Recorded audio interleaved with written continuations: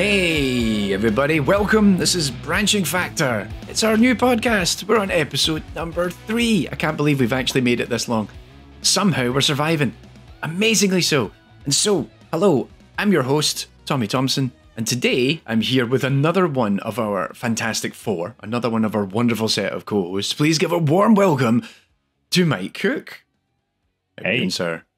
Hey, Tommy, how's it going? I'm doing great. I'm feeling good. I'm excited about this podcast. I'm excited to talk to you. I am excited to talk to you as well, because I realise, not just because for the benefit of our listeners who are like, hey, who are these wonderful people and really, who's this Mike? What's he all about? But also critically, because we haven't really caught up much in the last couple of months. Like, funnily enough, I think I had the same thing talking with our other guests on the first couple, or co-host rather, for the first couple of episodes with George and Kwang, was we've had a whole bunch of conversations about starting this podcast. And then we haven't really talked about anything other than starting this podcast. So, but yeah, so just for the audience, I guess, just to fill you in a little bit. So what is the Branching Factor? So this is a podcast really about topics that are of interest to us, myself, and the rest of my co-hosts. We are all involved in games in some way, shape, or form, be it working in the games industry or working in games research and being a games scholar of some things. And particularly for myself, you might know me as the voice of the AI in Games YouTube channel. And a big thing about what I try to do on that channel is all about demystifying things around game development and games research in a moderately intelligent way. And what we're doing on Branching Factor, it was just expanding that remit to cover more interesting topics, speaking with more interesting people. And on that note, that's why we have wonderful people like Mike joining me, because he's much smarter than I am, and he can speak much more eloquently about a lot of things that certainly I can't, or at least, without a Scottish accent, which can actually help in some demographics. So I guess for the benefit of the audience, Mike, once you've recovered from that terrible joke, tell the audience a little bit about yourself. Who are you? What do you do? Why are you here? All excellent questions. I'm an AI researcher in my day job. I work at King's College London, and I do research into game design, AI, procedural content generation, especially, and computational creativity. And in my spare time, I make games, I write about games, I think about games, that takes up a huge chunk of my daily brain power, and it's really nice to have those two things interact with each other. And of course, that's one of the ways that we met, and one of the things that we talked about and worked about on lots over the years. I guess I'm here to provide a bit of an academic perspective in some ways, and also maybe a bit of perspective on kind of making games as a researcher as well. There's a bit of that going on as well. I think those are my key stats. Your key stats. I think critically as well, like we've known each other now for actually about a decade, which is a little terrifying when you start thinking about it like that. Not as a reflection of yourself, but really just, oh my God, it's been 10 years. But I recall, I think you're certainly one of the most public-facing games researchers, particularly in the UK anyway. You're very active on Twitter. You've done a lot of public exhibition of your work in a way that a lot of other researchers maybe aren't comfortable doing or have no experience of. And, particularly I think for a lot of people, things like, you were co-founder of, or you were the founder, I guess, of ProcJam, the Procedural Content Generation Jam, which still runs to this day. You've been involved in a lot of public events and kind of speaking to the broader community. You've even shown a lot of your research at games events to the general public, which there's not many people I can think of that do that, or have the gusto maybe to do it, because I think there's a huge confidence element of that. Like, are you going to be confident showing that stuff and hoping that the people get it? But it's been really exciting watching that continue to develop even now with some of the work that you're doing just now.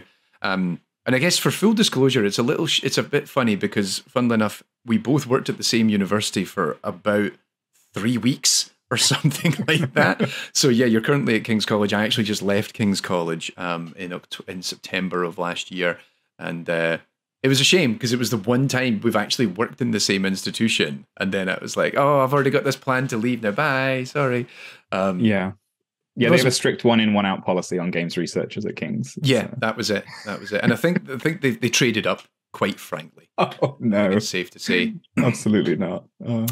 Yeah, So everyone knows you. It's funny when your name comes up at King's, everyone instantly knows who you are and has nice things to say. It's really sweet. I think also because you know, to paint for the audience like the situation, like one of the reasons I worked at King's was during the pandemic. My job was to help run an awful lot of our digital delivery. So training up staff, like funnily enough, like computer scientists aren't the best at computers.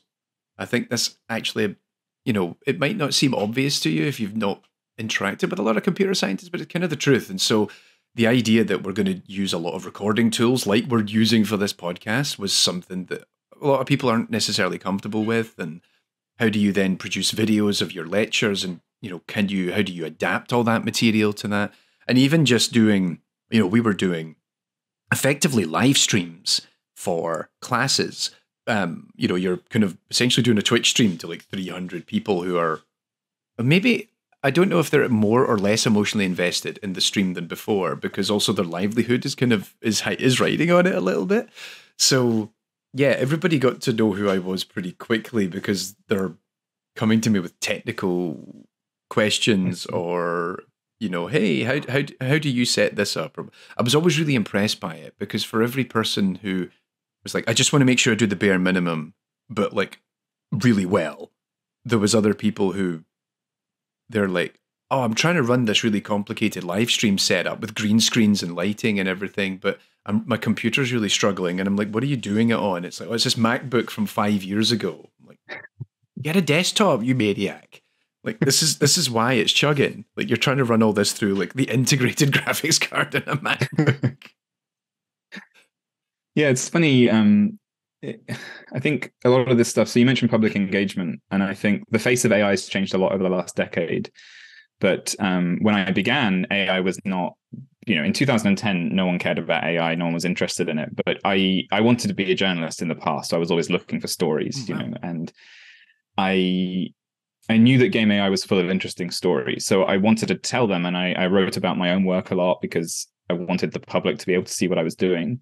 But I also felt very lucky. So you said that you think it's like not a lot of researchers do it and it takes confidence. And I don't know if that's true or not, but I think I also felt really lucky that my research was something that people were interested in because it meant that you had like this opportunity to show it to people and they'd be, you know, into it. Whereas it's harder in other fields, isn't it? Or even other areas of game AI, it's harder to kind of show people something. But I think you and I were kind of both interested in finding new ways to communicate to people and contact people and connect with people. And so we were kind of more up on all of this tech that otherwise as academics, you wouldn't have time to learn, like live streaming and things like that. You know, it's not something that the average lecturer who's super overworked would even think to get into because you already, you know, you have no time already. Yeah. But then COVID kind of got everyone into it, and I see now a different attitude to live streaming at conferences and stuff, which is really cool. A lot more people are into it, and I think, like you say, a lot of them enjoyed it once they got a chance to do it. It was like a fun new thing to do. Yeah, like I think certainly quite a few people were. I think they got bit by the bug, as it were. That oh right, I can do things. I can communicate and engage with my audience, and you know, but their audience is still, you know, the students that are coming to class, but they can do it in a different way or present things in a way that is, you know, particularly, you know, university lectures are often built around here's a lectern, you're in a room, everyone's sitting facing you, and then it's like, okay, well, I want to show you this one video that I haven't got embedded in my PDF slides. So I need to back out and do this thing and set this up so I can play this thing. And you could do all that more seamlessly as part of like a production. And I think it was interesting also as a confidence booster as well, because I had a few people asking about how intimidating it was about, oh, right, I'm going to be talking to a camera for the next 45, 50 minutes and my students are on the other end of like a chat window in this live stream. And how do you maintain your energy and your morale for that? And it's sort of like, you got to think about it as a performance and you got to acknowledge that you're going to slip up, you're going to make mistakes. Not on this podcast. We're top professionals. We're on top of it. But, you know, in the grand scheme of things are going to go wrong, and allowing yourself the space to make those mistakes and roll with it, I think is perfectly valid. And I remember trying to actually, one of the bits of advice I gave to a lot of lecturers was go watch Twitch. Like, do you know what Twitch is? And they're like, what's a Twitch? I'm like, okay. Log on to twitch.tv and just watch some streamers playing games and just look at how they're able to interact with this very demanding activity while also engaging with an audience and reacting to the chat and all these other things that are going on. Like, that's super cool. And yeah, that I don't know. I mean, I'll be interested to see what the next generation of Twitch savvy university lecturers are like. Oh yeah, yeah. But it's funny. One of the things you said about your early phase of communication and your research, which that it really rings now, is arguing 10 years ago that games-based research, AI-based research in games was not only a big deal but a valid pursuit. And I don't think that's a question anymore. I think we've kind of addressed that of, clearly there's some value in this. Like maybe some institutions are a little bit slow, a little bit behind still, but I think most places are recognizing it as they're very keen for it. Like I was really pleasantly surprised at how excited Kings have been to pursue more games research stuff. And apparently a lot of AI funding bodies are very interested in supporting the games industry and games research now, which is really cool. But yeah, like you say, like 10, 12 years ago, it wasn't clear, AI didn't seem to be going anywhere. And, people knew AI in games. They understood that it makes the little people move around and stuff like that. But there wasn't a feeling that it was, a huge thing. And I think I was extremely lucky that I found someone willing to supervise a PhD in that area, because I could easily have not found anyone and ended up in a completely different life, which would have been very sad. I feel very lucky and happy to be where I am. I definitely echo that sentiment. I had the same thing of just having someone who was generally interested in it. And it's funny when you talk about funding bodies as well. I remember writing grants where the use of the word game was, you had to err on the side of caution. Like, it was like sort of how many times can you have expletives in a PG-13 movie? Like, you could only have so many swear words. Like, you could only use the word game so many times before it was considered like sending a red flag. It's like, no, it's a simulation, or maybe it's a serious game, rather than acknowledging it's an actual game. And so I think, particularly for seeing yourself, like a lot of your research has been about building games that facilitate AI, or having AI design and build those games, and they're actually it's creating actual games that are designed to be played and designed to be entertained by. Like, that's an interesting shift, I think, in that environment, because the artifact at the end of it is just a game, which is fine. Whereas historically, I think, oh right, what's your research doing? Oh, it's making a game. Well, it's making a game. That's not really solving the world's problems. Why are we doing this a bit? But still not really understanding that the value of that process, I think, Yeah, and of course, as you know, like in academia, you have to apply for funding every now and again, and you have to explain why the research you're going to do is going to have a positive impact on something. Usually the three areas are society, industry, or research, other researchers. Over time, I've learned kind of how to talk about games and what kind of ideas inspire these funding bodies, like why they can see value in it. But I'm sure most of the listeners of this podcast don't need to be convinced of that. But I think there's so many reasons why it's good and exciting and meaningful to do research in this area. And it's really made me happy that there's many things I don't like about the AI boom of the last decade, as anyone who follows me on Twitter will know. But I'm very grateful that it's enabled all of these other things. And it's funny, you were talking about your supervisor and my supervisor, PhD supervisors. They weren't games researchers, quote unquote, but they were people who were interested in it enough to support it. And then there's this phase of you and me where like we were kind of games researchers, but undercover games researchers maybe. And now my PhD students today are just purely and openly like interested in games and absorbed in it. And I really like that generational shift you can see. It feels like gaming AI research has just come on so much over the last couple of decades. And yeah, it's great to see. It's really wonderful to see. Like, yeah, certainly. Like, I think some of your own students and then even other students that we're seeing coming up, it's I'm a game developer who's also doing research, and that also speaks to, I think, like the democratization of tools and the changing of the landscape, that now anybody can be just on Pico 8 or, you know, Unity or whatever. Like, oh yeah, I'm making my own stuff. I'm doing jams all the time. Oh, and this also now feeds into my research career as well. Like, I think, I don't know. I mean, I'll be interested to see how people who are on that scholarly path look at it nowadays, but it seems so much more plausible and attainable to be a games scholar than it was. Oh God, I realize I actually graduated from my undergraduate degree 19 years ago this year. Okay. We'll cut that bit out, Tommy. We'll cut that bit out, yeah. So it was like just last week I got my undergraduate degree, and I thought, no. But yeah, like the change of, you know, like you say, like both our supervisors were at the beginning of this wave of games AI research that really kicked off in the mid-2000s. And like, hey, this is a scientific community that was emerging, and it was still niche at that point. To see that's now being so much more, I don't want to, the word mainstream is maybe not appropriate, but at least more accepted and defined, I think, is super awesome. Yeah.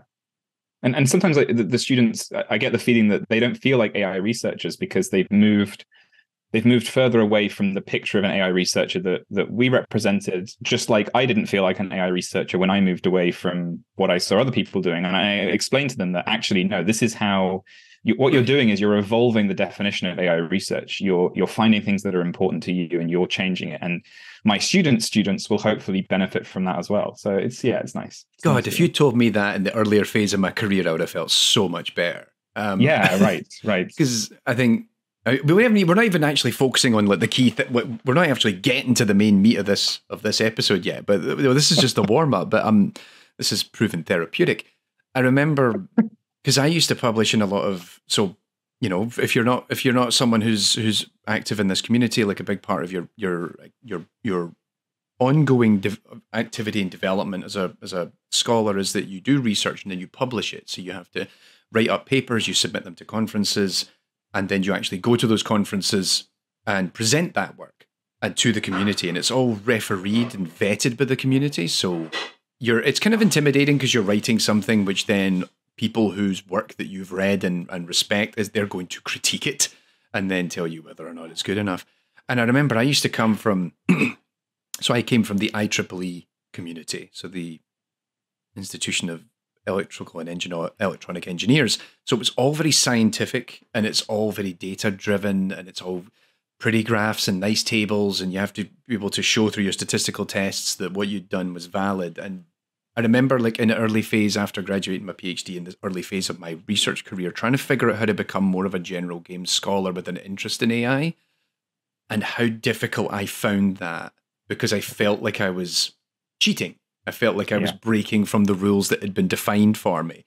And it took a few years of meeting actually people like yourself, and not that I'm saying that, you know, you didn't do the same rigorous science, but being able to see how other people approach it and the type of work that they were producing and going, oh, hey, that's valid and that's okay. And like you say yourself, like redefining what a game AI researcher is. I think if I'd heard that kind of statement, about 10 years ago, I think that would have done me the world of good, because I remember how stressful I found that, like carving out, because, you know, you sit your PhD, so both of us have sat and completed our PhDs, and you get to the end of it, and it's what it really tells you is, okay, you can be left unsupervised to conduct research. Go and conduct research. Okay. Now what? And what do you mean I can just do whatever I like? But no, there's rules, and there's almost so many unwritten rules that you need to figure out along the way. And so many. Yeah. Oh dear. Right. What we'll do is we'll take a quick break, and then we'll come back. And actually, what we're gonna dig in a little bit more into Mike's particular career path, as it were, and we're going to talk particularly about, I think we'll focus to start with on your research, because your research is in automated game design, or at least that's where it started out. And we can talk a little bit about what that even means. And so we'll jump off for a little break now, unless, of course, you've signed up to support us over on the AI and Games Patreon, because if you've signed up at patreon.com/AI and Games, you'll get to listen to these ad-free Plus, you also get some bonus stuff as well. So if you're a patron, we'll be back right after this. If not, you're going to listen to a sponsor, which is probably done in my voice.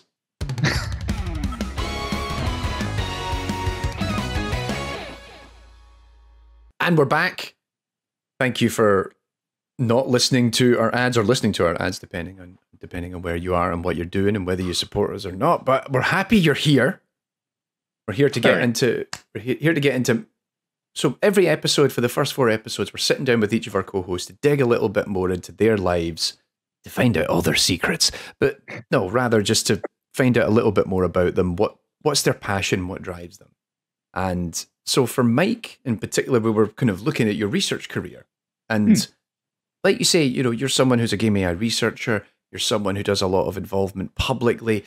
You talk about, making games as well as part of your research. And it's kind of curious. We've both been down this path, but also getting a feeling of what does it mean to make games as a researcher, and like, how do you develop from that?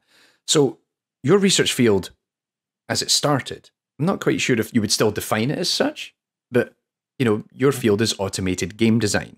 Mm-hmm. So for the audience, for everyone, humor us. What do we mean when we're talking about automated game design? So actually, over the last few years, I've been trying to practice like a few sentences that I can put at the start of papers to define it. But the way I usually define it is it's building an AI system that either supports or participates in or does the act of game design all on its own. So this might be something like giving intelligent feedback to a level designer. But mostly when we talk about automated game design, we talk about whole game generations. So an AI designing a game itself, taking as much creative responsibility as possible, and then putting those games out into the world and maybe learning from feedback and talking to people. And something I focus on in particular is I sometimes describe it as automating the person, not the task. So I'm not just interested in building an AI that can design a game and put a game out in the world. I want the AI to be able to do the things that game designers do, talk to people, talk to their audience, learn from other designers. Like, I want to think about what is the role of a game designer in society or in the games industry or in the games culture. And I want to look at how AI can participate in that a bit too. And yeah, so critically, I think with a lot of your research, there's always been a mechanism to facilitate that conversation, or the idea that the designer is either responding to something that is directly said to it, or it's feeding on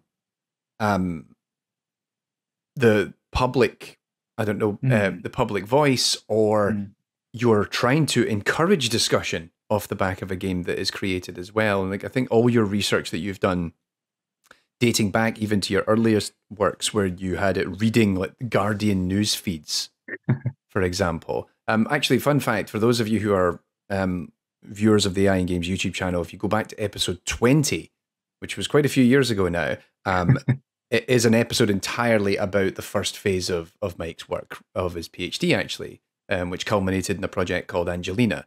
And yeah, like one of the interesting things is you're creating games with with your systems, and then it's getting submitted to game jams, or you're getting it to read news feeds to figure out an aesthetic or a mood. So you're always trying to figure out a way to, I guess, could you give an overview of like what's the different ways you've tried to facilitate that idea of the designer communicating more broadly? Yeah, I think something which I like doing, which is there are lots of strategies for doing research, right? One is to kind of look at how people are currently doing something and see if you can improve it. Another is to look at something which no one's done before and just think like, what's kind of the stupidest way I could think of doing this? or like, why has no one done this before? Is there a good reason, or have we just not thought to do it? And often you try these things and you make a mess, and I love making a mess. So often I was looking at things like, what do game designers do that we're not already doing? So entering game jams was something I was doing when I was learning to make games. And so I thought, this is a really interesting creative challenge. It's kind of well constrained. It's a chance to get feedback. So it felt like it would be an interesting thing to do. So we've done game jams. I had a system sort of contribute design to a game that I made for the Android mobile store with kind of player feedback. Players could rate each level, so we did kind of like a study on how they liked the stuff that it had designed. We did the Guardian news articles, as you said, and during that phase, I also had a Twitter bot. So Angelina could ask questions on Twitter and then get live feedback from the people that followed it. That was another really interesting experiment. And then in the later versions of Angelina, it was designed to kind of be either run on Twitch or at events. We went to EGX Rezzed and we had a booth there. And you could kind of answer questions for the system. So you could say, I want to help you. What do you want to know? And the system would ask questions like, does it make sense for a witch to eat cheese? You know, and then if people could vote yes or no, it would put this into its knowledge base. And then if it needed to kind of think of a theme for its game, it would have like an understanding of the connections between concepts. And so I've tried a lot of different things over time. The latest thing I'm looking at is something which I've always wanted to do, which is the ability to describe games that this system can then go and play. And the reason why that's important is because if you think about AI and a lot of other creative domains like art, if you've got an art generating AI, you can show it pictures really easily because the representation of a picture in digital form is very standardized. You know, it's a grid of pixels. Right. But the representation for games is completely different. So every AI I've made, I can't show it other games easily. But now we can sort of describe simple games, which means I can show my system like this is Noughts and Crosses. You know, this is Connect 4. These are games that are considered classics. They're considered really important games. See if you can learn something from this. And I think that's quite an exciting opportunity for more dialogue between humans and the AI. All right. Oh, that's pretty exciting. I didn't know about any of this. This is really exciting to me. I guess like I wonder, one of the things I thought was I've thought about previously actually, because you did the stuff where you had your the build of the system at EGX Res. You've actually got the audience in there. Like do you end up with it situations where you get so much feedback it ends up kind of min-maxing into this creative local optima where it's sort of, all right, well, all my games are now going to converge largely around this because all the feedback I've been given is, you know, everything should be a battle royale now. You know, there's a very contrived example, but it's like everything should be a battle royale right now because everyone's just telling me that's what it should do. Does it ever end up getting into that kind of direction where the variation between generated output is diminished by virtue of increased amount of feedback that it receives? So I've never done feedback for the system in the terms of like, is this game good or bad? Although that is something which I'm beginning to experiment with the new system called Puck, where people can kind of say, I like this game or I don't like this game. I want there to be a bit of a teaching process there. Right. But in the previous systems, you could only kind of give it knowledge. So you couldn't kind of really direct it. You could only kind of gently give it information about like, this is what the world looks like or that kind of thing. Despite that, I did like, you do notice some interesting quirks. So one story that I used to tell about Angelina was that when I set the Twitter bot up, Angelina would ask questions via Twitter and then aggregate responses, and people would lie to Angelina. They would find it funny because they'd be kind of like curious as to what would happen, I think. And then one day I told them, oh, by the way, this system records everything you tell it and it remembers who told it what. And everyone stopped lying after that point, which I think is amazing because a lot of them did develop a kind of like, in a way, like not a relationship, but like the relationship you have with maybe a pet or maybe a plant, a house plant. Like you talk to it, you kind of project onto it. And people didn't want Angelina to remember it as a liar, I think, remember them as a liar.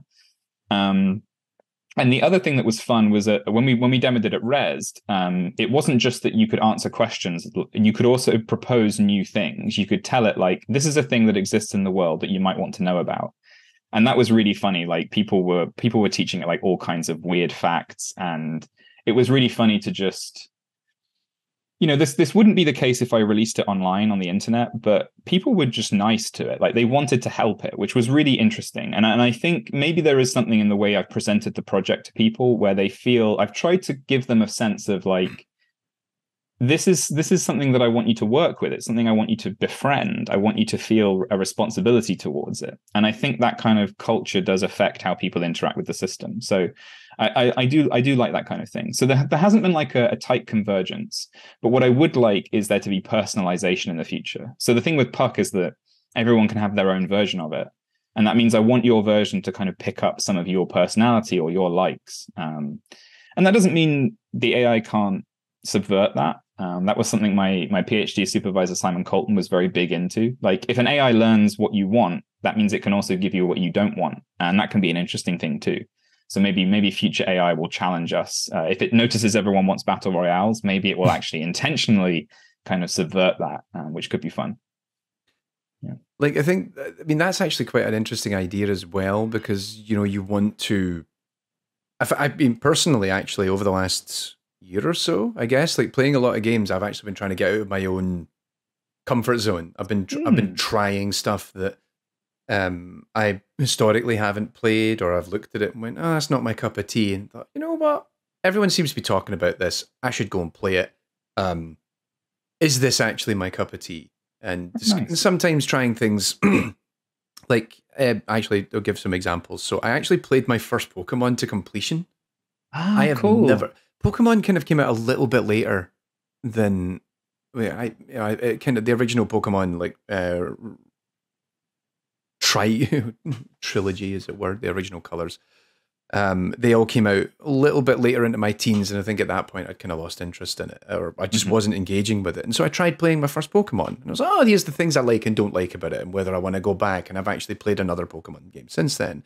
That's or like cool. Playing more JRPGs, or certain puzzle games that aren't really my cup of tea. I was like, you know what, let's just go out there. And so I think there's something interesting about, well, this isn't necessarily something you've suggested you like, but it might be something that you discover you find interesting by virtue of just experimenting with it. And so I kind of like that idea of, because when you say you don't like something, what you're really saying is you've never expressly dictated that you like it. And so there's then scope that you could actually find stuff that, you know, you end up barreling down into some, he says, knee deep in Yakuza at the moment. I've discovered the Yakuza series, and it is now one of my favorite things. And I'm surprised it's taken me this long to play it. But, you know, kind of that notion of finding new things and challenging your horizons, I guess, a little bit. And in a way, that's also kind of one of the jobs you have to have as a researcher, right? Is that you have to look at the way the world is already going and think, okay, I don't need to help it go that way because it's already doing that. What are the other ways I could check out just to make sure we're not missing anything? And I feel like that's another thing that an AI could be really good at. And actually, I've been thinking a lot about recommender systems lately. So those are the systems that give you Netflix suggestions or create playlists for you on Spotify. And I've been talking with other researchers at King's who are interested in these systems because they're really bad. They don't work like recommendations. You know, like if I ask you for a recommendation right now, you could recommend me a game that you think might challenge me. But Netflix isn't going to do that. Netflix just wants you to watch as much as possible.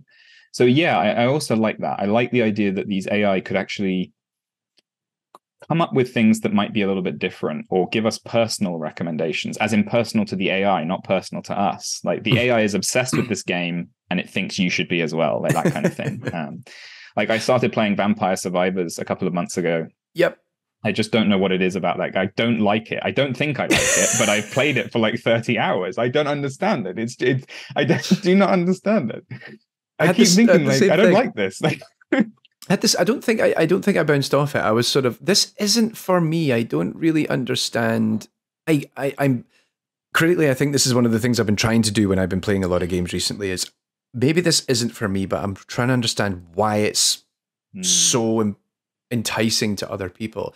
Yeah. And I had the same thing with Vampire Survivors of, okay, this isn't quite my thing. I kind of see why people really dig it. Oh, hang on a minute. I've played this for 25 hours now, and my Steam Deck is ran out of battery again. And okay, maybe I do like this. I don't know. Yeah. I actually still don't know with Vampire Survivors if I like it or not, but I have now clocked about 27 hours in it, and I bought the DLC. Yeah, I'm the same. But I'm not sure if I like it. This is like one of those. This is like one of those Steam reviews you get where it's like played it for 400 hours. It's not a good game. Yes, exactly. That was exactly the instinct I had with it as well. But that kind of thing is great, and I think it's really cool that you're playing things that you think you wouldn't normally pick, and then trying to take them apart. I think that's really good, and I think There's been a lot of debate in game AI research, I think, about like, should game AI researchers make games? Should they play games? Should they even like games? Like, do they need to? And I think the answer to all of those questions is no, they don't need to.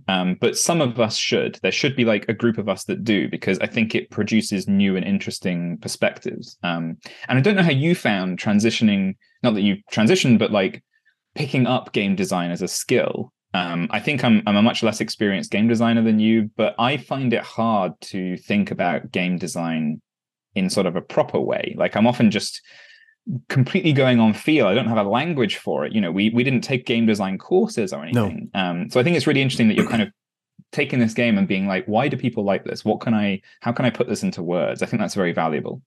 Yeah, I think it's become a useful exercise in establishing my own lexicon a little bit. Like, I'm trying to read up and learn a little bit as I go. But yeah, as you kind of say, like in our careers, quote unquote, we didn't have that opportunity arise. And even like, I think it's different now. Like, you kind of see aspiring PhD candidates and what have you who are doing game jams in their first week. Yeah. Or, you know, encouraging them to make games. And this conversation of like, oh, are you allowed to make games as part of your research? Like, you know, it's interesting.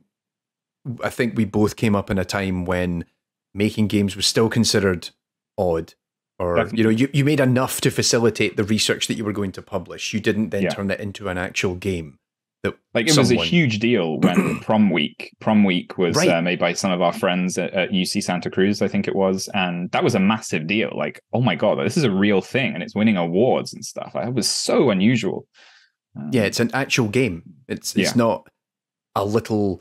I mean, you know, a quirky experiment that you've made and put on your website, and then you're hoping maybe 3 people and a dog will ever have a look at it. Yeah, like, I think that's changed the conversation quite a bit, and I think it's enriched a lot of the conversation that happens in kind of game AI research, and also subsequently it has empowered a lot of newer people who are coming into the field, because you like you said there about whether they play games or even what their cultural references are to games. Like, we were joking, I think, earlier about how both of our supervisors had very dated concepts of what games are. And even if you look at some of the earliest competitions around training AI to play games, it was all Atari games. You know, like Super Mario Brothers was kind of really pushing it. We're like, oh right, we've went, you know, after the industry collapse, you know, it was all Pac-Man, Ms. Pac-Man. Oh, what if you could get something that could play Lunar Lander? Like, okay, yep. And even when in the early 2000s, when we were both at university, or mid 2000s, we're like, I don't know if I played that one. I have to Google that and figure out what that game is.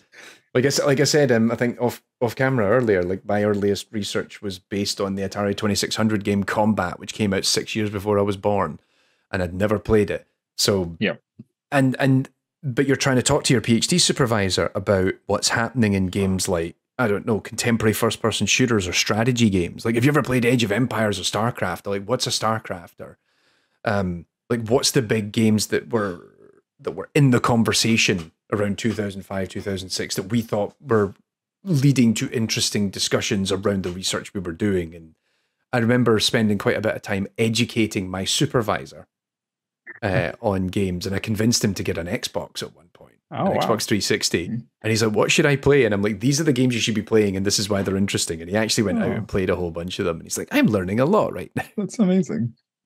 That's really play great. Left 4 Dead.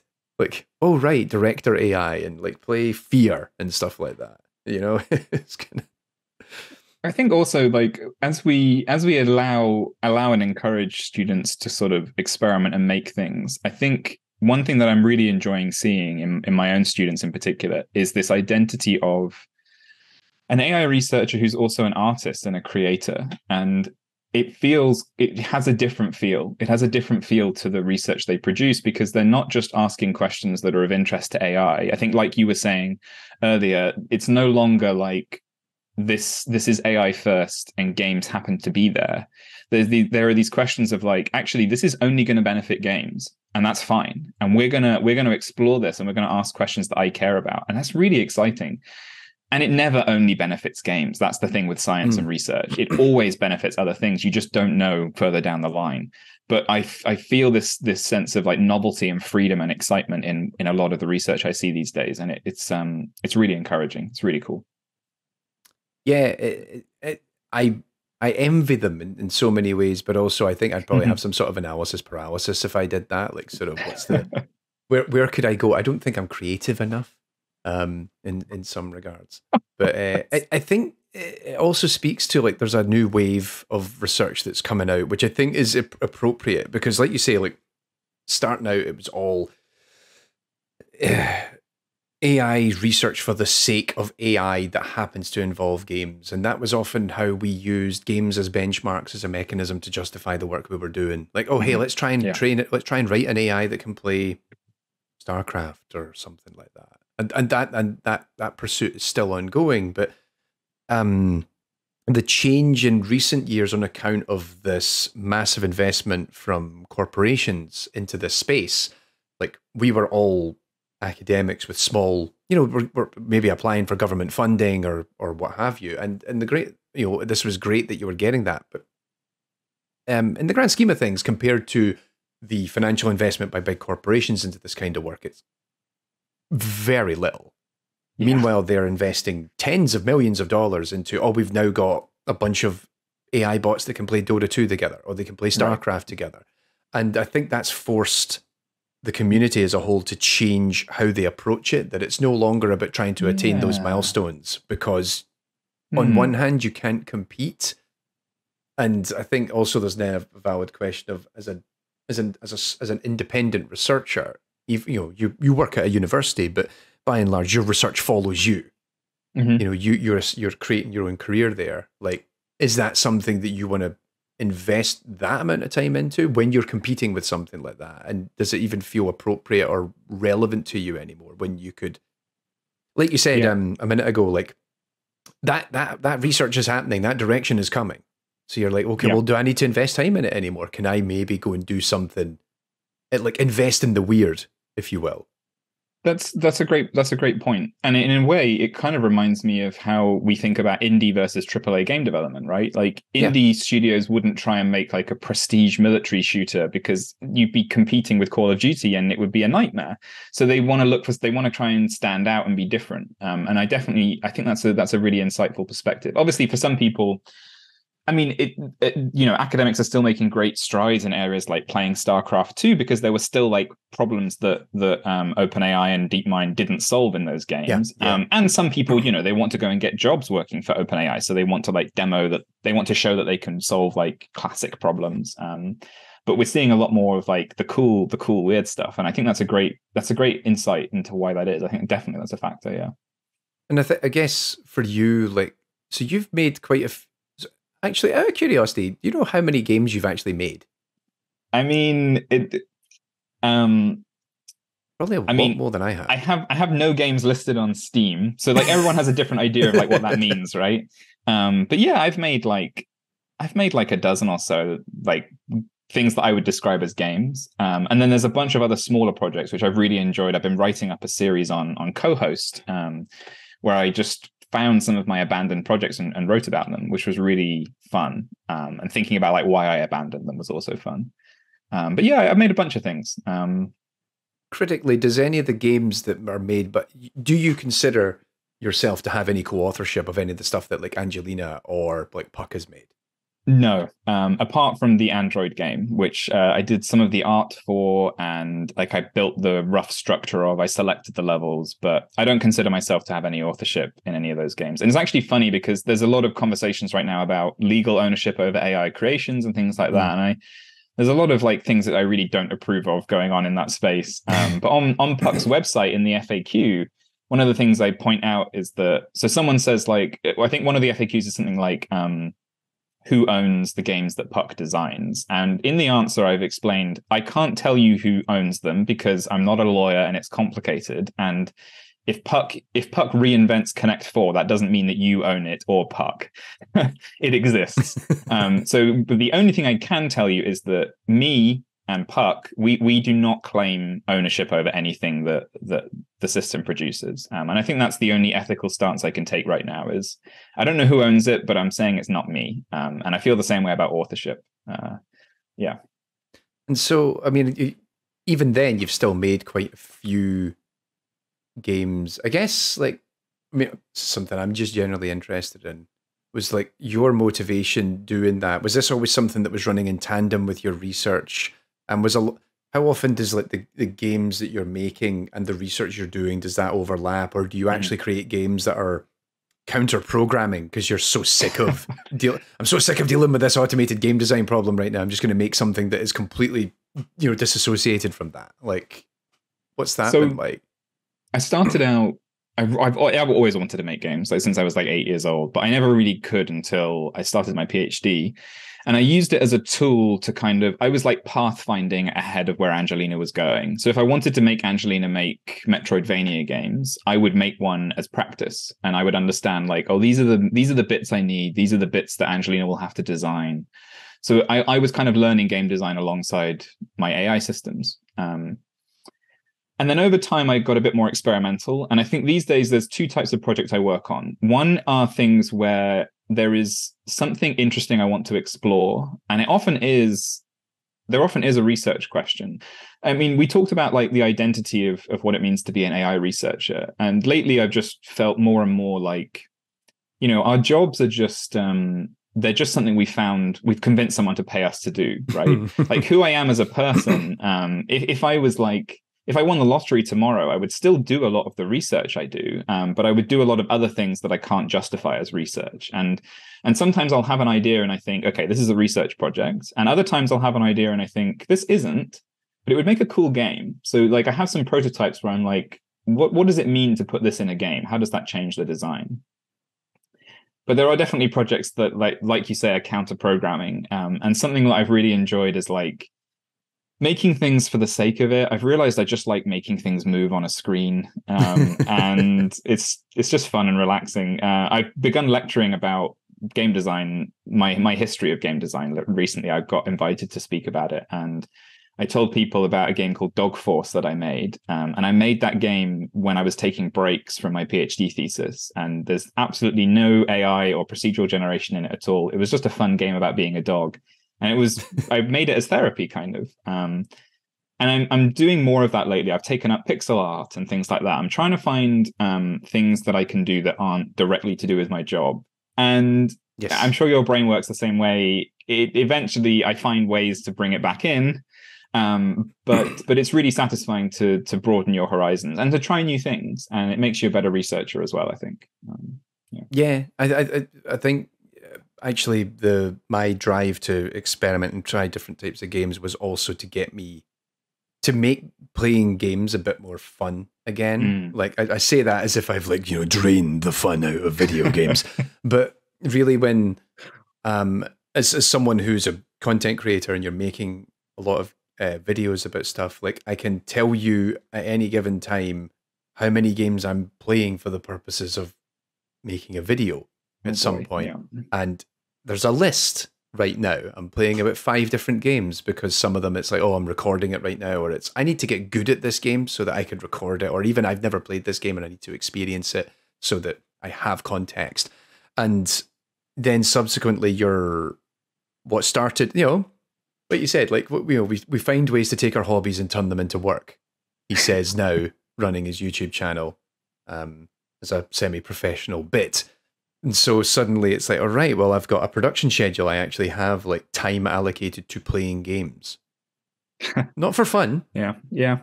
And hopefully I might have fun along the way. Yeah. But, and yeah, like interestingly, like I've been investing a little bit more in my self-care, as it were, looking at hobbies that are disassociated from that. But can I do something that isn't those things? And even actually recently I've been trying to find more physical, tangible, real world things to do that are away from a screen, because even all my hobbies at one point, I was making games as a hobby. I then turned that into work. I'm making videos as a hobby. Now that's turned into work, and I'm on my desk all the time. And it was like sort of from a mental health perspective, it seemed really valuable to me to just get away from that, Yeah. Wow, No, I took us down a tangent there. no, I think it's great, and I think it's so something I see a lot on Twitter. I don't know how you feel about this. Is that they say, oh, you know, game designers should read more books, and or insert other media form here. And I have mixed feelings about it because I think it's fine to just play games if that is something that matters a lot to you. But there is a lovely benefit from doing other things, and the thing I've loved most about doing art is being bad at it. You know, because you have to worry about everything when you're doing stuff for work. But with art, it's like, this sucks and it's great. I'm loving it. I'm loving how bad this is. I think I used to review games for Pocket Gamer when I was an undergraduate student, wow. and it was a really fun gig. But as you say, there were times where I was like, well, I've got to play this game this week, and then I've got to write about it, and it doesn't matter whether I'm in the mood. Like, people think it is a fun job, and it can be, you know, it's great to play games for a living or think about games for a living, but there are days where, just like any other job, you don't want to do it, or you're too tired, or, you know, you'd rather be doing something else. And not every game you're playing is the best game ever. Sometimes you got to play that game that is not the best game ever, and you're like, I've got another 8 hours of this to do. Yeah, that's the funny thing. That was something which that gig made me realize. Like, lots of people say, like, "Oh, this game should have got like a 3 out of 10. It's terrible." That's because most people have never played an actual 3 out of 10 video game. They don't know what a 3 out of 10 looks like. And when you're strapped into one for 5 hours, then you really get a feeling for it. Strapped in, love it. It's like you're going nowhere until you get through this. The one thing that I often have to deal with, and this is something that I'm very particular about and I'm very careful about, and I've talked about it in other places before, is sometimes I will make videos about games that I think are technically interesting, but God, I hate them. That's really interesting, yeah. But it's also very important to me that the audience doesn't pick up on that. It's like, no, because this could be your favorite game you've ever played, and then, oh my God, Tommy's made a video on AI in games about this game. And I want to hear what he has to say. Oh, this has been my favorite episode of AI in games because he talked about the game that I love. And then it's like, oh, what did you think of the game? I'm like, if I never have to play that game again, I will be a happy man. I think that's taught me a lot, actually, about just respecting other people's opinions about these things, and appreciating that, yeah, just because something is respected or admired by a broader community doesn't necessarily mean that I'm going to embrace it, and I think that's fine. But it's an interesting pocket of a lot of the stuff that I do, where I will spend 10, 12 hours playing a game to get enough recording footage to record a 25-minute YouTube video. Oh, yeah, okay, yeah. And it's like, I didn't enjoy this experience, and then other times I'm surprised, and I think that's also one of the best things about it. Is sometimes people are like, could you please make a video about this game? I'm like, okay, fine, I do the research, and then somewhere in amongst it, I'm like, actually, I quite like this. Despite, and again, it's like that challenging yourself, because you look at it at first and go, nah, not my cup of tea. Yeah. And that's interesting, isn't it? Because as a game designer, you're told you need to focus on that first half an hour because you need to grab people. And so many games are tuned to have like a perfect first hour. But there are lots of games that hide all sorts of gems 8 hours in. And it's not that makes them good. It's not that you can be like, oh, it gets better after the first 8 hours. Like, that sucks. But as a game developer or a designer or an analyst or a researcher, actually, that's kind of, you do want to see that sometimes. Like, there are some games that there are some experiences that you can only adequately have after hundreds of hours. Speaking as a Dota 2 player. But you know, but it's true. Like, I wouldn't necessarily recommend that to anyone, but I've definitely attained an experience that I couldn't have otherwise, which is interesting. So yeah, that's cool. Let me ask you a question. Is that why you ended up getting your kind of more personal gameplay videos, so that you could kind of vent some of those feelings about games alongside without the AI stuff? A little bit. It was a particularly, like, that's how Design Dive actually manifested, was because I was really thinking about other games, and I didn't. And I knew this wasn't a technical video about the AI in it, but I was interested in how the AI supports the design of it. And that was where that series came from. And actually, because the first episode of that series is about Titanfall 2, which I could put me on a podium and give me a duration, I will talk about Titanfall 2 to any audience. Like, I still think Titanfall 2 is one of the greatest games that has ever been made. I have such love for that game on so many levels. And that was it. It was sort of, that was the impetus that created that entire YouTube series, was just, I need to talk about Titanfall 2 and why it's so good and why I think it's so interesting. And it's also been we were saying earlier about branching out in your research career and trying different things and then feeling the confidence and whether or not what you're doing is quote unquote right based on what you've already established. I did it to myself with my own YouTube videos. Like, I still to this day find it difficult writing Design Dive because I don't feel like I should be writing that series. It's like, you're not a real game designer. You don't know what you're talking about. But also, that has also been some of the most successful videos I've ever made, is people have resonated with the stories that those videos tell. And that's been, I always find that an interesting exercise, whether or not is this just turning into a glorified game review? Is this turning, am I critiquing? There's actually a video I did last year, which I'm very proud of, which is about Doom Eternal, which was actually, that episode title should be called I Don't Like Doom Eternal and I'm Having Trouble Dealing with It. And that's what it should have been called. And that's actually what the video is about, is me reconciling, this is how Doom Eternal has changed from the previous game and that reboot series. My opinion on it has softened since. I think it's good, but I don't think it's great. And so I remember playing it at the time and really bouncing off of it and going, I don't like this. And so it was an exercise in me revisiting the game and playing it again, and then figuring out how can I actually formalize a critique of this game that takes my personal investment out of it. And that is probably my favorite video I made last year, because I think I pulled it off. It didn't get that many views, but I'm proud of it, because it was an exercise in me trying to figure out how to talk about games without that personal investment in it. Despite the fact that was a series that was created as a result of my personal investment. So yeah, it was an interesting exercise. It's always the way your favorite papers never get as many citations either. But you still love making them. So that's cool.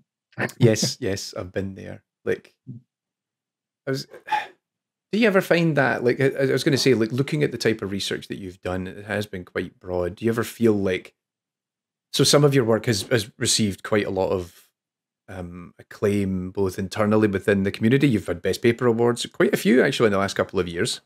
Congratulations on that. I think you've hit your stride. But also you have a lot of, as if you were like phoning it in for the last 10 years, I apologize. But also critically, like, you get a lot of public exposure to your work. Critically, websites like Rock Paper Shotgun have covered your research over the years. Do you ever feel like there's stuff that you've done that's never really got the love that you felt it deserved, or something that you were very proud of that the rest of everyone else kind of just shrugged at? So I used to talk about Mechanic Miner when people asked me this question, which was some research I did where we kind of invented game mechanics in this interesting way. But actually, a lot of people have kind of read that more lately, and I think it's gotten the love it deserved now. But there is one paper that I really liked that I certainly didn't expect like Rock Paper Shotgun to write about it, but it was a struggle to get it published, and I published it at the Computational Creativity Conference, which is not the biggest conference, and even there they were kind of like, most people were like, huh? But I tried to invent opinions for AI in code. And by this, I don't mean like they actually had opinions, but what I mean is like bits of code that look and function like opinions. So I was thinking about like, what does it mean when someone has a favorite color? And it means things like, well, it's not contradictory, it's consistent. So if you ask me my favorite color tomorrow, it will probably be the same. And I came up with these criteria, and I used them to generate little snippets of code. And I showed how, because one of the real challenges with building a creative AI is that most creative decisions are not rational. You can't explain them. Like some game design decisions, you can say, well, I did this because of X, Y, Z. But if you look at my lovely video background today, why were those colors chosen? Why was that plant chosen? Like, it's not necessarily, there isn't always a good decision. A lot of them are just gut feelings. And AI don't have guts. So lots of the time, you would just replace those decisions with a random number generator or a dice roll. But the problem with dice rolls is that there's nothing to engage with as an observer. So if we look at this the still, it's from a Ghibli movie, I think. If we watch all of their movies or the rest of this movie, we might notice, oh, these colors come up consistently, or these themes come up consistently, or things.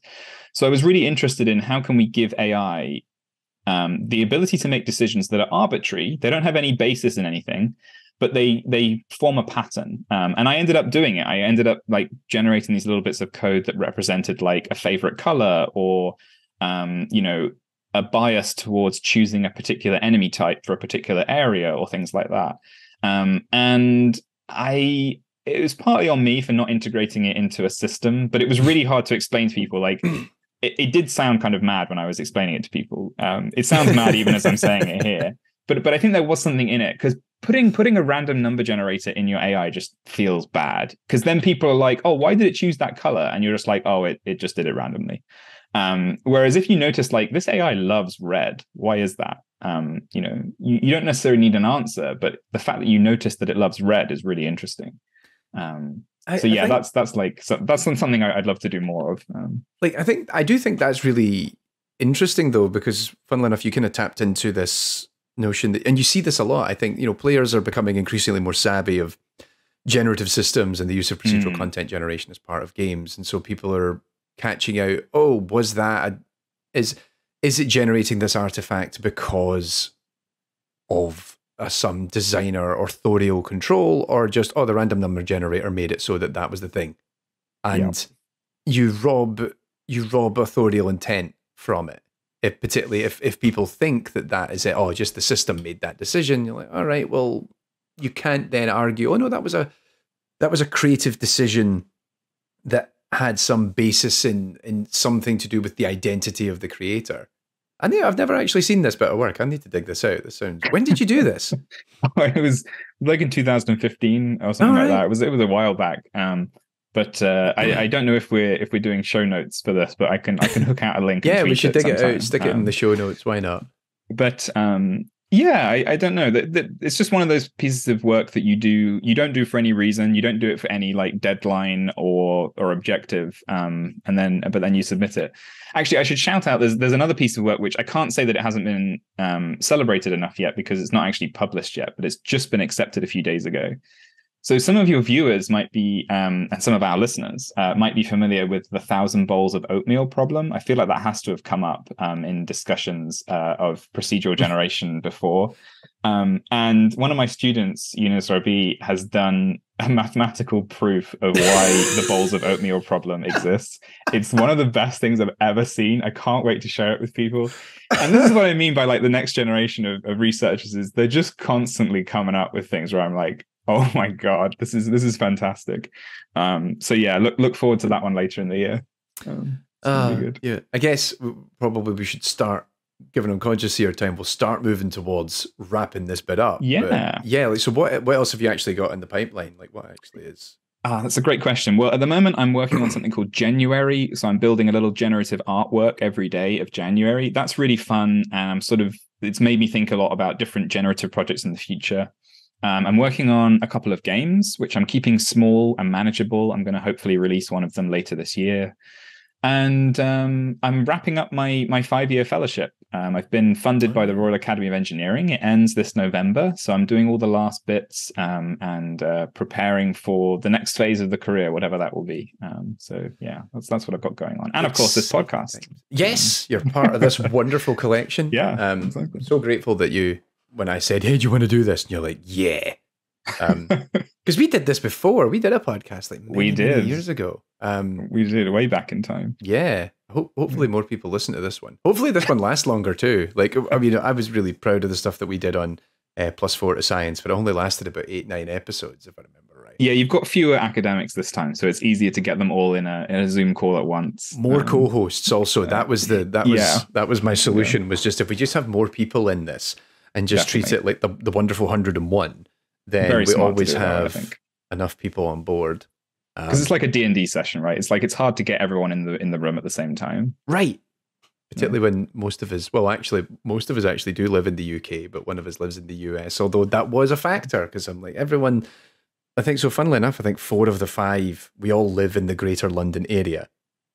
Yeah, actually, But that's I haven't seen any of you in person.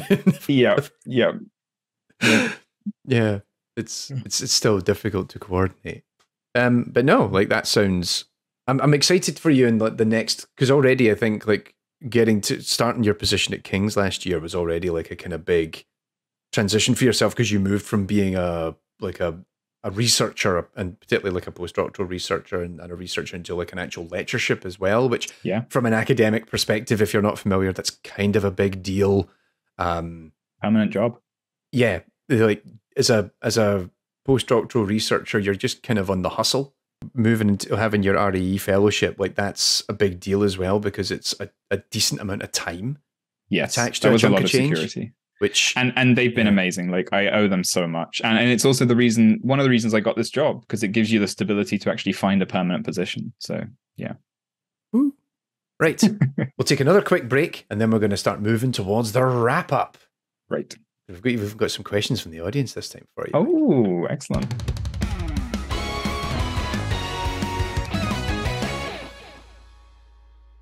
And we're back. Let's move on. You're here. This is Branching Factor. This is episode 3, but we're moving towards the end. Critically, though, before we do that, we've got a whole bunch of stuff that we wanted to cover with you. Mike, we had a bunch of questions from the audience. I did reach out to our audience. For those of you, I was going to say, for the first couple of episodes, if we haven't aired yet, we're actually recording this episode right before the first episode goes public. So if you're listening to us out in the wider world, reach out at branchingfactor@aiandgames.com if you want to send an email to us with questions. For all of our patrons who support us over on patreon.com/aiandgames, head into the Discord server. There is a dedicated area for you to ask questions. And so actually, it was the good people in our Discord server that sent us a bunch of questions. So, fantastic. Mike, are you ready for some rapid fire? I'm super ready. All right. So first up from Niels says, is there any developments in the field of PCG, Mike, or procedural content generation, that Mike is excited about but hasn't pursued himself yet? I've seen some really, like, waveform collapse, I guess, is one. Like, it's a really nice technique that's very minimal. It has great, like, you don't need much input. But I've never actually dived into the actual algorithm itself. But I'd love to look at it in the future. It's in a few games. It's in Caves of Cud, for example, if you've played that. Great roguelike. Indeed. It's also used in Townscaper, which there was an episode about that on AI and Games last year. Of course, yeah. Amazingly, my most successful video last year. Like, so many people watched that video. So surprised. Anyway, so Anne Sullivan. Never heard of her. Never heard of her. Join us for the next episode. Anne's going to be the co-host for the next episode. First of all, the question was, does Mike understand what a badass he is? Which, don't pass. Pass.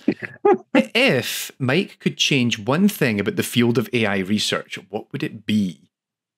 Oh, I would make it a lot easier to get funding to people who do not have computer science degrees, to get them to work with AI researchers. That's the one thing I want to do, and I'm trying to do that. I think we can change it, but yeah, that's what I change right now. All right. So Betic asks, are there any developments in academic AI that would make a good fit in games that hasn't happened yet? It's a good question. Something I really love is a lot of the stuff going on in Matthew Gusdale's group, where over in Canada, Matthew's really talented at building these machine learning systems that respond to people. And it's often done for like design tools. But what I'd love to see is I'd love us to go back to the days of black and white and creatures, and actually put machine learning agents back in games and have me play with them. Not to be super intelligent, but to have them learn and be trained by me. I think that's what I want to put back in. So yeah, check out Matthew's work if you want to see what that looks like. And then conversely, Betix also asked, are there any shortcuts or pragmatic bits in game dev that could be useful in an academic context? Oh, that's a cool question.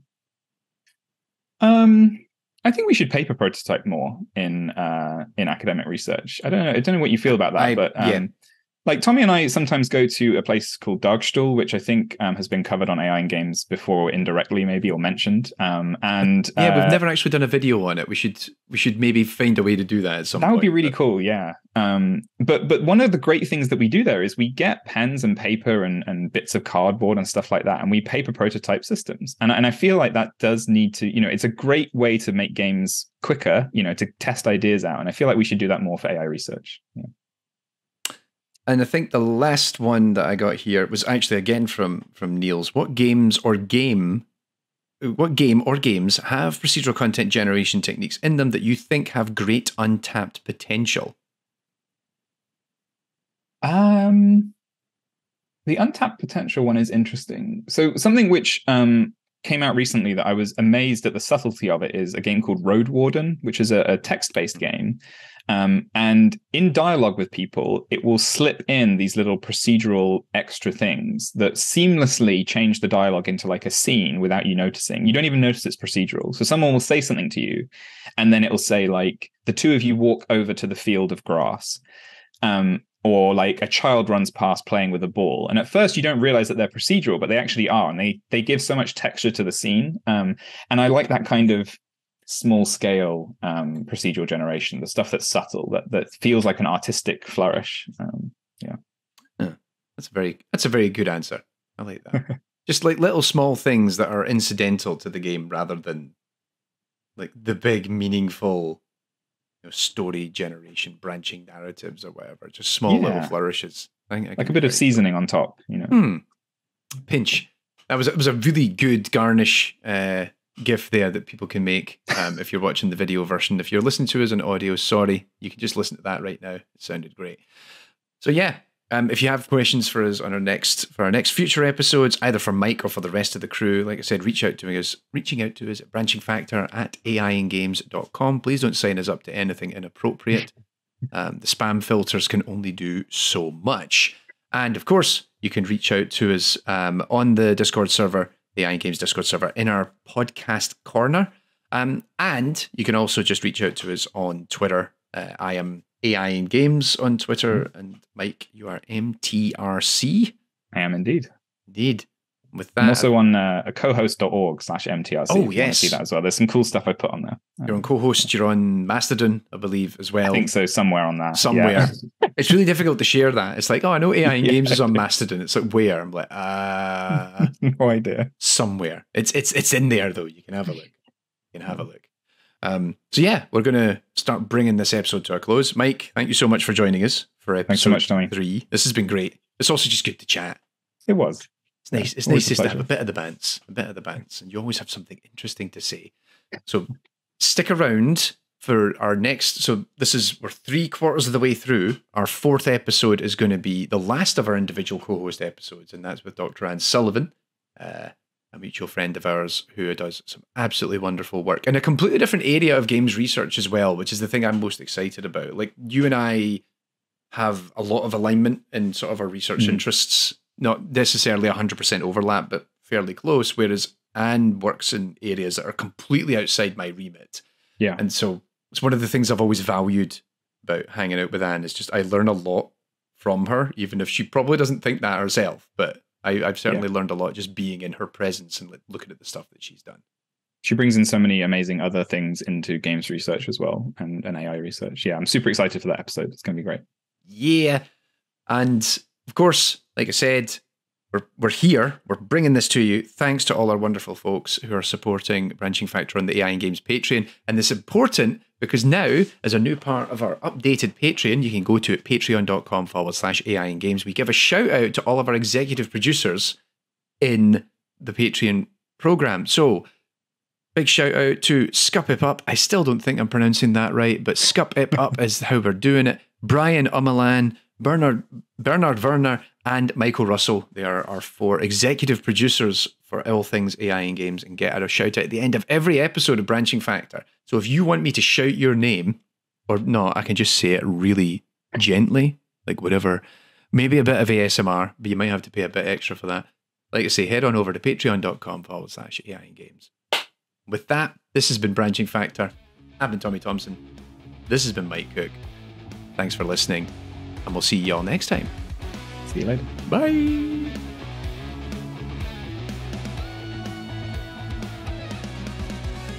The Branching Factor podcast is hosted and produced by me, Tommy Thompson, with support from Anne Sullivan, George Osborne, Mike Cook, and Kwang Yun.